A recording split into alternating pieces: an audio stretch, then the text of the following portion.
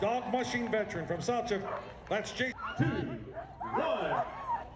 In a starting position, and number 26, that's Dr. Robert Munson.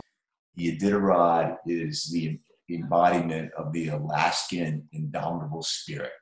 So the virus is not going to stop what we do.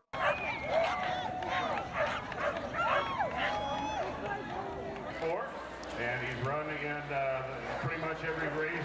It's really reworking how we do everything, because we work with a lot of communal meals and sleeping, and we just won't be able to do that going forward. In fact, we readjusted on the fly during last year's race as the pandemic exploded in March after we were halfway through, and we had probably the healthiest Iditarod that anyone can remember. Alaska's very own John Baker.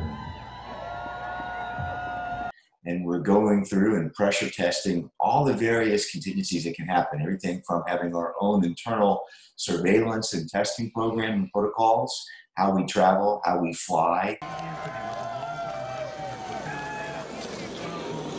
Fans may not be coming. Nome, where the finish is kind of a winter carnival atmosphere, a sort of a little bit of a like Mardi Gras in New Orleans when the mushers come into town. A lot of people come as a bucket list.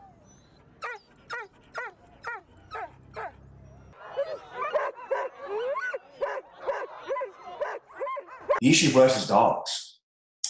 So it's not so much getting the people, it's can they bring their dog team, whatever. We're looking into all those details.